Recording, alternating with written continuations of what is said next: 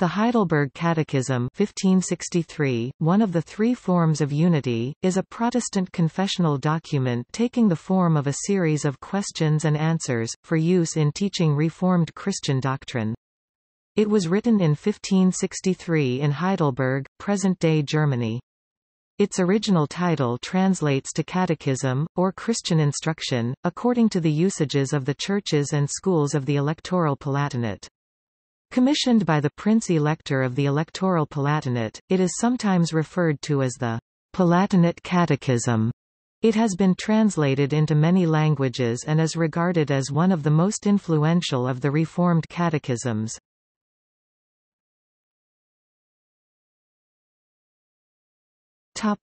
History.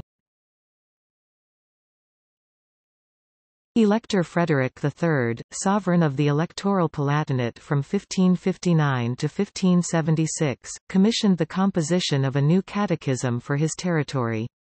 While the catechism's introduction credits the entire theological faculty here at the University of Heidelberg and all the superintendents and prominent servants of the Church, for the composition of the Catechism, Zacharias Ursinus (1534–83) is commonly regarded as the Catechism's principal author.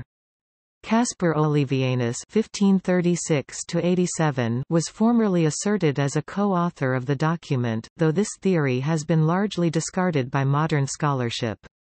Johann Sylvan, Adam Neusser, Johannes Willing, Thomas Erastus, Michael Diller, Johannes Brunner, Tileman Mummius, Petrus Macheropoius, Johannes Eisenmenger, Emmanuel Tremellius and Pierre Bacquin are all likely to have contributed to the Catechism in some way. Frederick himself wrote the preface to the Catechism and closely oversaw its composition and publication. Frederick, who was officially Lutheran but had strong Reformed leanings, wanted to even out the religious situation of his highly Lutheran territory within the primarily Catholic Holy Roman Empire. The Council of Trent had just finished its work with its conclusions and decrees against the Protestant faiths, and the Peace of Augsburg had only granted toleration for Lutheranism within the empire where the ruler was Lutheran. One of the aims of the Catechism was to counteract the teachings of the Roman Catholic Church as well as Anabaptists and strict Gnesio-Lutherans like Tileman Heshusius and Matthias Flacius, who were resisting Frederick's Reformed influences, particularly on the matter of the Eucharist. The Catechism based each of its statements on biblical source texts, although some may call them proof texts, which can have a negative connotation. Frederick himself defended it at the 1566 Diet of Augsburg as based in Scripture rather than based in Reformed theology when he was called to answer to charges of violating the Peace of Augsburg. The Catechism is divided into 52 sections, called Lord's Days, which were designed to be taught on each of the 52 Sundays of the year. A synod in Heidelberg approved the Catechism in 1563.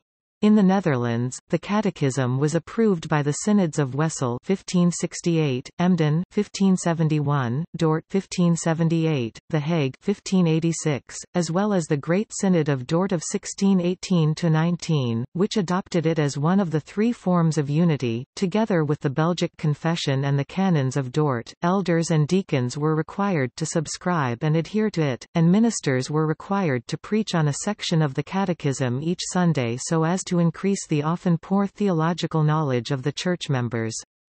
In many Reformed denominations originating from the Netherlands, this practice is still continued.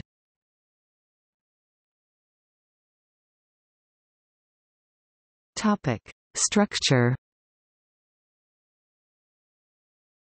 In its current form, the Heidelberg Catechism consists of 129 questions and answers. These are divided into three main parts.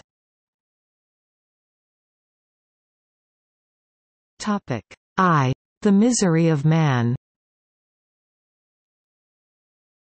This part consists of the Lord's Day 2, 3, and 4. It discusses the fall, the natural condition of man, God's demands on him in his law.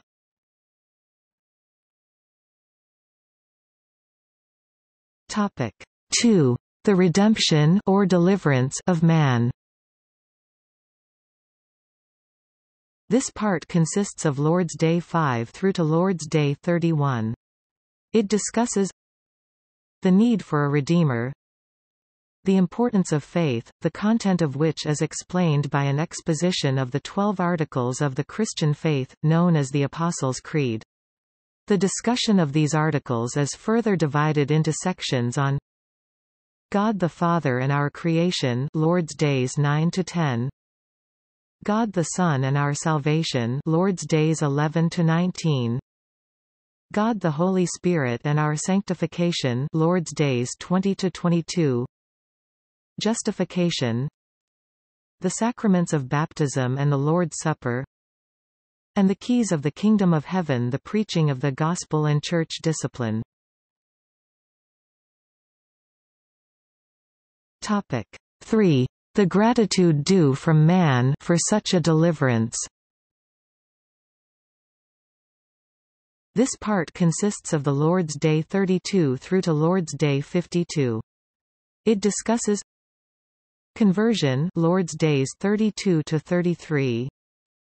The Ten Commandments, Lord's Days 34 to 44. The Lord's Prayer, Lord's Days 45 to 52. Topic: Lord's Day 1. The first Lord's Day should be read as a summary of the Catechism as a whole. As such, it illustrates the character of this work, which is devotional as well as dogmatic or doctrinal. The first question and answer reads, What is thy only comfort in life and death? The answer is, that I with body and soul, both in life and death, am not my own, but belong unto my faithful Saviour Jesus Christ, who, with his precious blood, hath fully satisfied for all my sins, and delivered me from all the power of the devil, and so preserves me that without the will of my heavenly Father, not a hair can fall from my head, yea, that all things must be subservient to my salvation, and therefore, by his Holy Spirit, he also assures me of eternal life, and makes me sincerely willing and ready henceforth, to live unto him. Lord's Day 30. The Catechism is most notoriously and explicitly anti-Catholic in the additions made in its second and third editions to Lord's Day 30 concerning the Popish Mass, which is condemned as an accursed idolatry. Following the War of Palatine Succession, Heidelberg and the Palatinate were again in an unstable political situation with sectarian battle lines. In 1719 an edition of the Catechism was published in the Palatinate that included Lord's Day 30. The Catholic reaction was so strong, the Catechism was banned by Charles III Philip, Elector Palatine. This provoked a reaction from Reformed countries, leading to a reversal of the ban. In some Reformed denominations Q and A80, the first of Lord's Day 30, have been removed, bracketed, and/or noted as not part of the original catechism.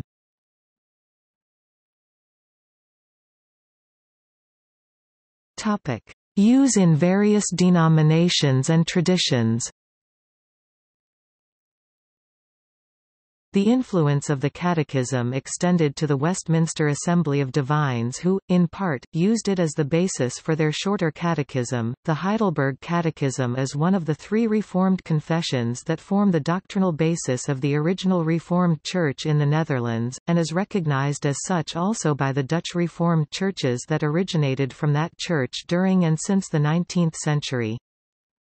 Several Protestant denominations in North America presently honor the Catechism officially: the Presbyterian Church in America, ECO, a covenant order of evangelical Presbyterians; the Christian Reformed Church; the United Reformed Churches; the Presbyterian Church USA; the Reformed Church in America; the Communion of Reformed Evangelical Churches; the United Church of Christ, a successor to the German Reformed Churches; the Reformed Church in the United States, also of German Reformed heritage; the Evangelical Association of Reformed and Congregational Christian Churches; the Free Reformed Churches of North America; the Heritage Reformed Congregations; the Canadian and American Reformed Churches; Protestant Reformed Churches, and several other Reformed churches of Dutch origin around the world.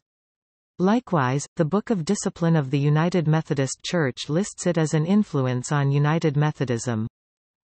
A revision of the Catechism was prepared by the Baptist minister, Hercules Collins. Published in 1680, under the title An Orthodox Catechism, it was identical in content to the Heidelberg Catechism, with exception to questions regarding baptism, where adult immersion was defended against infant baptism and the other modes of effusion and aspersion.